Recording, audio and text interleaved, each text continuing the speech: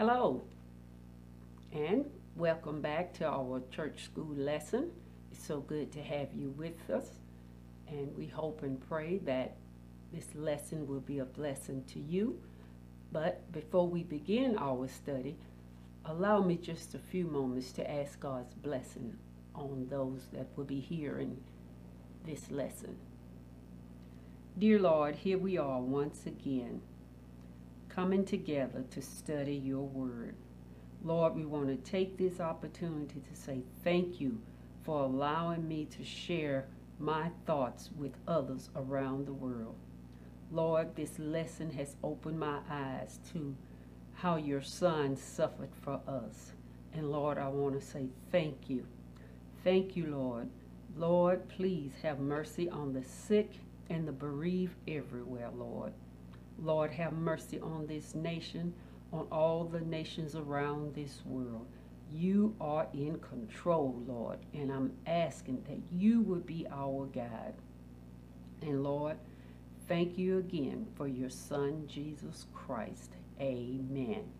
Well, we're back, and we have another beautiful lesson so that we could have a better understanding on Jesus Christ and what he did so that we might have salvation. So, without being delaying, let's look at our lesson for tonight.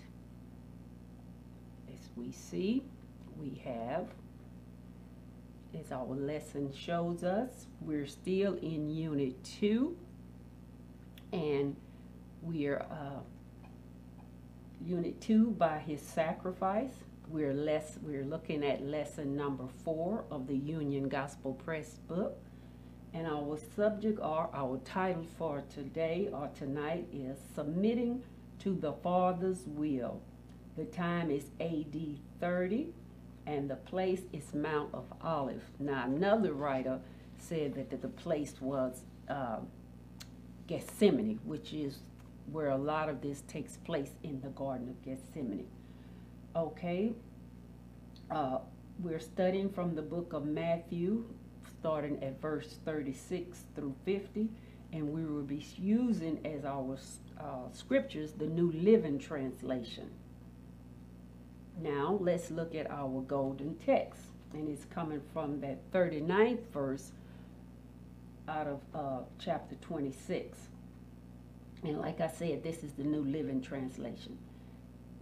He went a little farther and bowed his face to the ground, praying, "My Father, if it is possible, let this cup of suffering be taken away from me. Yet I want your will to be done, not mine." All right. And as we see, we have 4 outlines. The first one is the first prayer. We're going to be looking at verse 36 through 41. The second outline is talking about the second prayer, and that covers verse 42 and 43. The third outline is covering the third prayer, which is coming from verses 44 through 46, and our final outline, the betrayal, and that's coming from verse 47 to 50.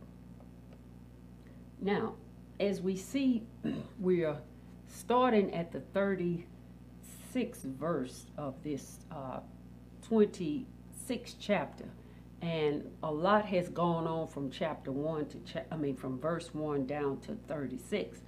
But in this case, what has preceded, what had taken place before our scriptures was that the Lord himself, they had just instituted the Lord's Supper.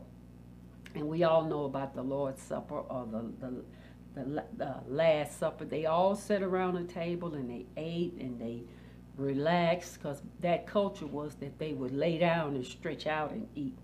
Well, Jesus had made this a memorial for him, so that they will remember that they are to celebrate the Lord's Supper as often as they do it. They were to remember him. And as they ate and was relaxed, Jesus decided, well, let me get these fellas up because they're getting a little too relaxed here and they're not going to be ready to work. Because during that relaxing time, Jesus told them that one of them was going to betray him. And of course, they all looking at each other and thinking, well, we right here. Well, Lord, who are you talking about? And all Jesus said was that the one who dipped his hand in the bowl that we all are eating from. And they still didn't know who it was, but if we remember, those of us that studied the Bible know that he was talking about Judas. So Jesus decided, and of course they said that they wouldn't do this. Even Peter said, no, Lord, I'll die for you. And this is where, after they had this back and forth and talking, Jesus decided, okay, fellas, let's get up and go to the Garden of Gethsemane so we could, I need some time and we could sit down and pray. And so he got them up and he led them out. By this time, Judas had ran off because, see, Judas went to the leaders and the priests and the Roman soldiers. He was gonna sell Jesus out for 30 pieces of silver. So, because see, the chief priest and the leaders, even the Roman soldiers, they wanted Jesus. Really was the religious leaders that wanted Jesus dead, because they killed, because they thought he was getting beside himself. He was putting himself on the same level with God. So there's always one in the group that will betray you. So don't forget that. So now they're going and they're walking to the garden. So let's look at our scriptures that we have for our first outline. And as we see, the first outline is talking about the first prayer. Now, these prayers are Jesus that's praying, not the disciples, but Jesus. Okay, let's read our scriptures. Verse 36. Then Jesus went with them to the olive grove called Gethsemane, and he said, sit here while I go over there to pray. He took Peter and Zebedee's two sons, James and John, and he became anguished and distressed. He told them, he says, my soul is crushed with grief to the point of death. Stay here and keep watch with me. Verse 39, he went on a little further and bowed his face to the ground, praying, my Father, if it is possible, let this cup of suffering be taken away from me. Yet I want your will to be done, not mine. And then verse 40, and then he returned to his disciples and found them asleep. He said to Peter, couldn't you watch with me even 1 hour? In verse 41, keep watch and pray so that you will not give in to temptation, for the spirit is willing, but the body is weak. Now, as we see in our first outline, Jesus, they've left the upper room, they've gone and they're walking and they've come to the Garden of Gethsemane. Now what he does, remember, there were 11 disciples, because that one he don't run off, he gone, the betrayer, the traitor is gone. So he leave 8 of them at the front of the gate, and he tell them, you watch and you stay here and pray. He said, well, I go over and I prayed. Now, he left 8 at the gate, but he took 3 with him. Now, these 3, our lesson tells us he took Peter and Zebedee's son, John and James. Well, these were considered Jesus' inner circle, those that were real close to him.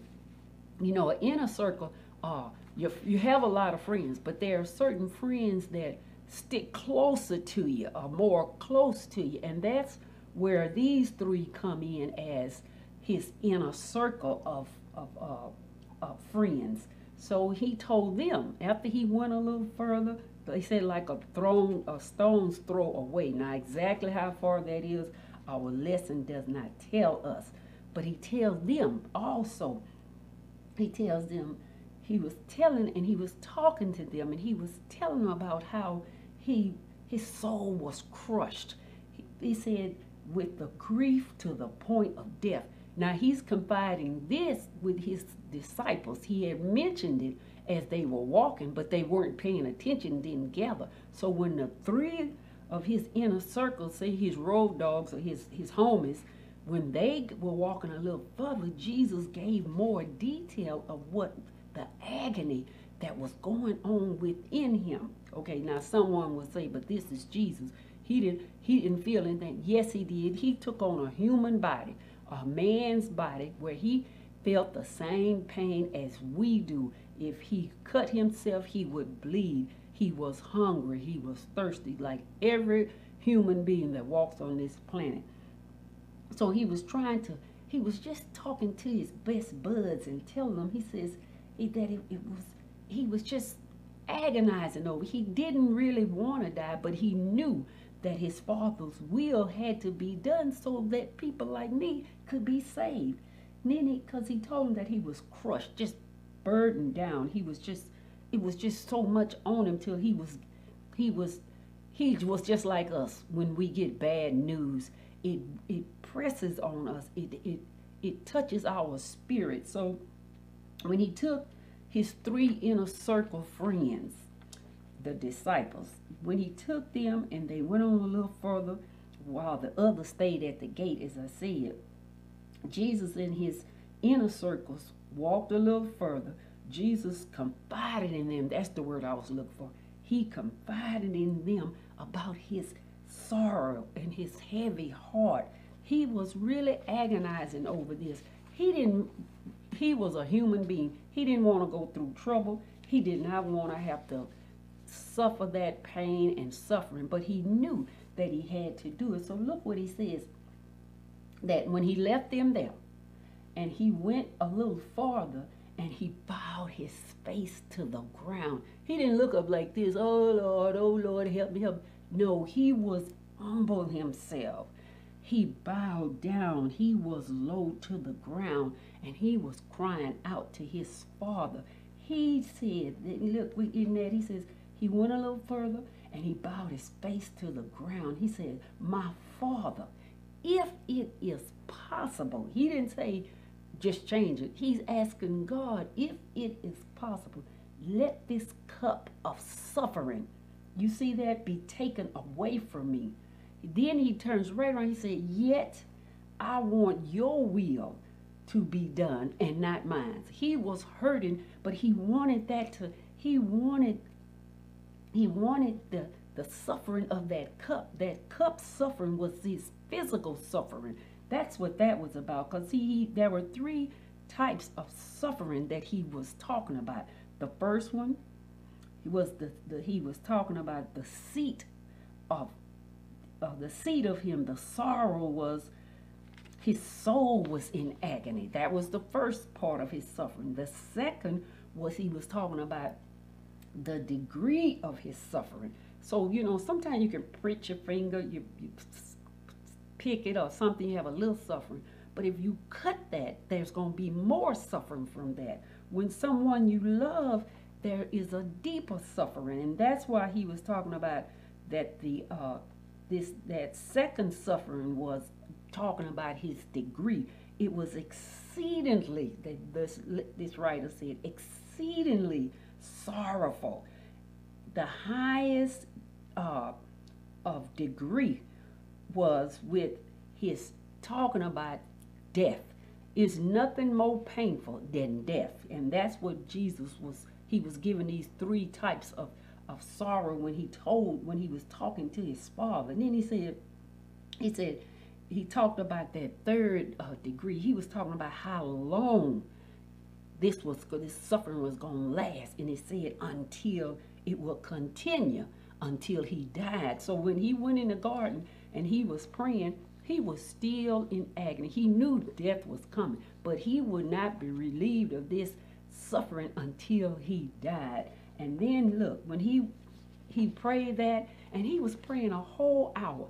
How many of us actually take time and pray to the Father for a whole hour? How many times do we take time out and and don't worry about a quick prayer. We just start talking and we pray and we pray.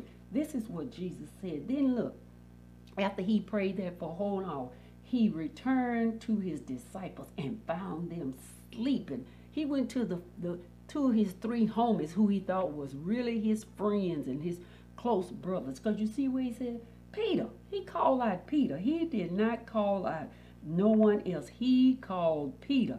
He was talking to Peter. He says, Peter, in that 40th verse, Peter, couldn't you watch 1 hour? In other words, Peter, you couldn't stay awake 1 hour. You were just talking about how you would die for me. But you could not keep watch. And then look, in that 41 verse, he says, keep watch and pray. He didn't just tell them to sit and watch to see what's going on. Pray, be prayerful, so that when your temptations come upon you, it's going to be a lot that's going to change you all once I'm no longer here. He says, keep watch and pray so that you will not give in to temptation. If we would spend more time in prayer, there are a whole lot of sinful things we wouldn't commit. He says, he even tells, he says, for the spirit is willing, but the body is weak. Somewhere else I read where it says, though the spirit is willing, the flesh, our flesh is sinful. We fall into sin a lot of time because we follow our flesh and not the spirit. We are quick to do that. And that's what he's telling Peter, James, and John. He hadn't gone back to all of them yet. He's right there with them and letting them know your flesh is weak. You must stay in prayer and being spiritual, because the flesh is what's sinful. It's not the spirit that dwells in us, it's the flesh. All right? Now that's when he went back after his first prayer. And we see that where he come back and his buddies, his road dogs, his best friends are sleeping. So now let's look at our second prayer. And as we see in the second prayer, it's verse 42 and 43. And it reads, when Jesus left the second time and prayed, he said, my Father, if this cup cannot be taken away unless I drink it, your will be done. Then guess what? When he returned to them again, he found them sleeping, for they couldn't keep their eyes open. Now, it reminds me of this when you give your children instructions on chores to do. They have a certain time to come in, get a snack, do your homework, and if there's there's some cleaning to be done, you need to do that, because when you have supper, most times you are gonna sit down, enjoy a little TV, and go to bed. But children, even adults, don't follow instructions and won't keep them because they get involved in other activities. So when he went back after he went away and he prayed the second time. But this time he's talking to his Father. When he said, when Jesus goes and prays a second prayer, his second prayer was he resigned to the fact that God was in control. And that's when he was talking about that cup. He says, my Father, if this cup, remember the first prayer he says, remove this cup. But then he's coming back, he says, if this cup cannot be taken away unless I drink of it. In other words, he's resigning to the will of God.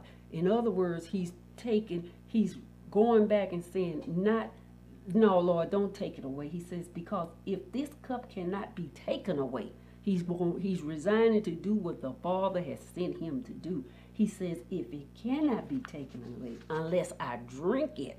So this cup, this bitter cup, this physical death that's finna come on him, he says, unless I drink it. He knows that that's what he came here to do, that he must drink it. So he's given up on that part about if you take it away, take this bitter cup. No, he's going back and he's letting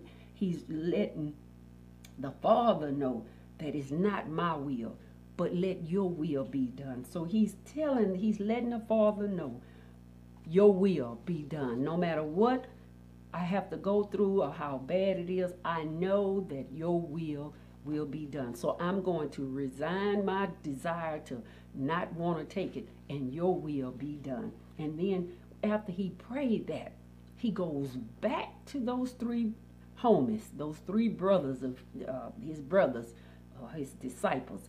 And he says, when he returned to them, he found them sleeping. He said, for they couldn't keep their eyes open. In another writing, it said their eyes was heavy. And it does not say what he did, but when he got back, he didn't bother to say nothing to them. He just let them go to sleep. He said, because they were sleeping, and they'll wake up and not realize, they'll see that they weren't on guard like they should have been. So when he left them that time, he didn't chastise them. He didn't call out Peter. He didn't make him ask him any questions. He just probably like we do. Okay, well, just let him go head on. I'm going on.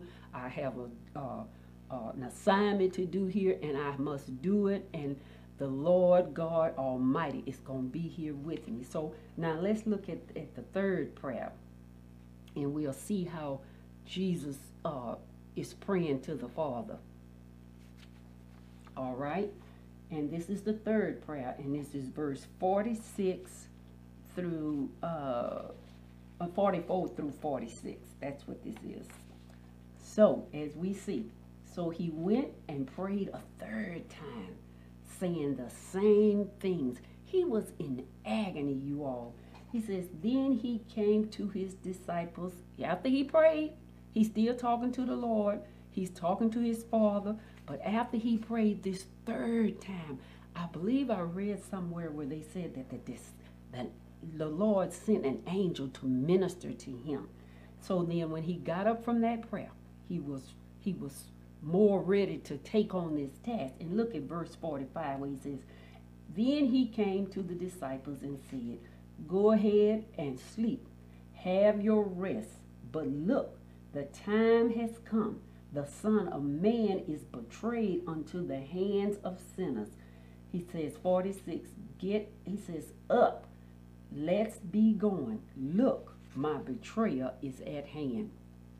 Now, as I said, when he went and prayed that third time, and he prayed, and he was somehow our Lord God Almighty sent an angel to minister him, to encourage him, since his friends weren't there to have that friendship to say, I'm with you no matter what you're going through.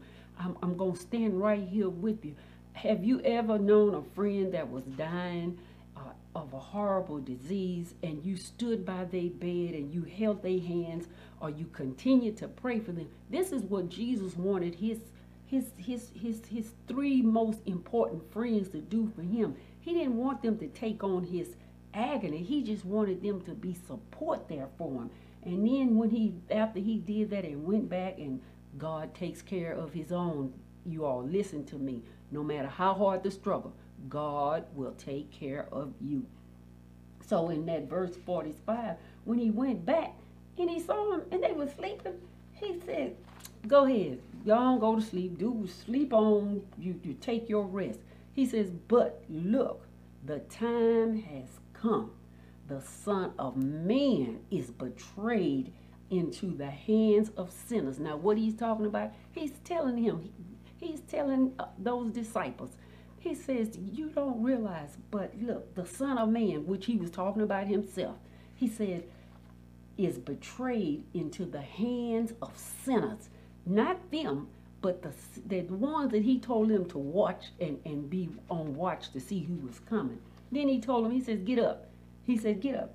He says, let's be going. He said, look, my betrayer is coming. Now, Jesus knew this, and he knew that without a doubt that Judas was going to betray him. So what he was trying to let the disciples know that there's going to be times when you need to be on alert. You need to be continually in prayer, because the enemy is coming, and he's going to, he called them the sinners.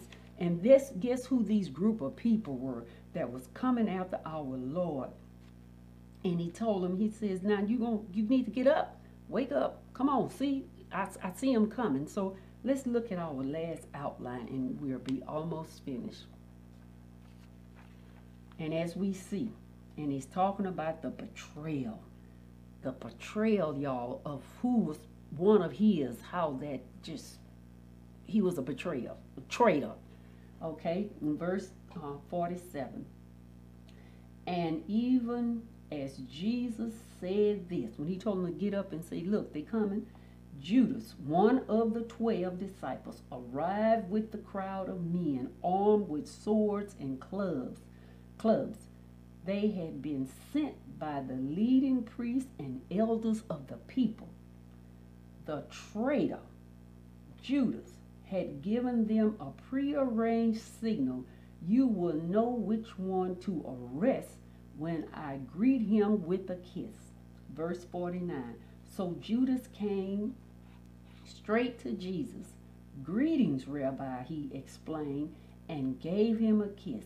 And Jesus said, my friend, go ahead, do what you have come for. Then the others grabbed Jesus and arrested him. Now, Judas was one of them. Remember what I told you, that when they were having the Lord's Supper, he dipped his hands in the same bowl that the others did. So that was, Jesus told him one of them was going to betray him. When Jesus saw Judas coming with a great multitude, now remember, these weren't just some people that Judas had picked up on the side and decided he was going to overtake Jesus. No, some of these were Roman soldiers and the servants of the chief priests and elders. The chief priests and elders were supposed to have been the believers in Jesus Christ. These were the religious leaders and the Roman soldiers. They sent, now the Roman soldiers was the ones there with the swords. All these other people, these servants of the chief priests and the elders, they had clubs with like sticks and stones, and they didn't come quietly, you all. It was like a multitude of them. You know, Jesus, he already knew they were coming, but he could see in the distance the light was coming. That's why he told his disciples, get up, look, the betrayer is coming. So these same people, and guess who was leading the pack? Not the Roman soldiers. It was Judas, one that had been to the garden before Gethsemane with the Lord on other occasions, and all the other disciples. He led them right there because he knew how the disciples would travel when they came to Jerusalem. When they went to rest, they would go to the garden. So he knew this. So this man was one of, what I would say, one of his followers. Just like your friends, you will have friends that will betray you. They will seek to devour and to kill you. And this happens all the time. But when you pray and you pray right, God will show it to you. He will reveal it to you. And then he will protect you. And then it says when he came, look, Judas had already told them, since they didn't know who exactly, which one was Jesus.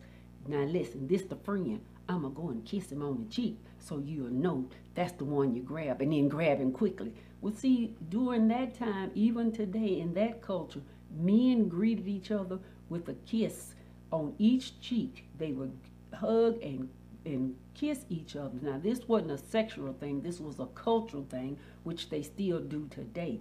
So he's leading these people to our Lord and Savior. And what he do? He'd go there and he'd call him. What did he say? He goes straight to him and greetings. Our New Living says greetings. In other words, he kissed him, then had nerve to call him Rabbi.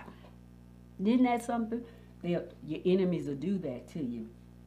And then he kissed him, like if everything is all good. But the good part of this was in our 50th verse, when Jesus, and then all Jesus said was, my friend. Now, you know, if that had been me, And my sister that had been with me, and I know she was a traitor, and she's been stabbing me in the back, and she came up to kiss me. I told her, hold up. No, don't kiss. Yeah, hey, I'm glad to see you. Yeah, you look good, but don't kiss me. Now, Jesus, he didn't do that. He called him friend.